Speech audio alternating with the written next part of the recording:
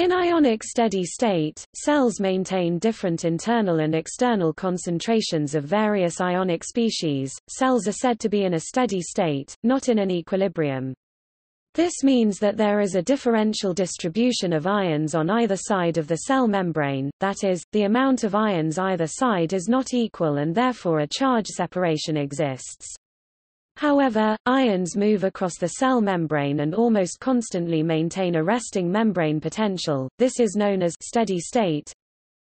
In a steady state, the cell must be continuously providing energy to maintain such state, and that is why we refer to it as a dynamic equilibrium and not just static equilibrium. In a static equilibrium, things are the way they are due to no energy appliance, i.e., no energy is required to put the system at such state. Thus we say an equilibrium state has the same low-level energy its environment also has. Differently, in a steady state, if we stop providing energy to maintain such non-natural equilibrium, more properly said dynamic equilibrium, the system will return to its normal equilibrium, which is the equilibrium properly said, where no energy is required. In a cell, since there are constantly several ions trying to get in and out of the intracellular space, the cell must provide energy to maintain the proper ions concentrations, so it's able to function properly. But that is not the natural equilibrium it would be if such energy would cease to apply to maintain such different concentrations, like the energy expended in the Na plus, K plus pump, pumping 3 cations Na plus out and 2 cations K plus into the cell.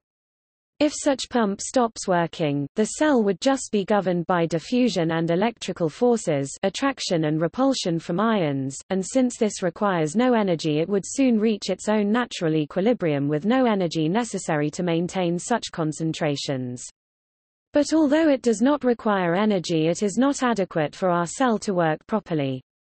For a proper working, our cell needs a different ion concentration, which requires energy, and that a system where a lot happens all the time, pumping ions in and out all the time in a never-ending process, consuming 2/3 of our brain energy and 1/3 of all the energy we consume.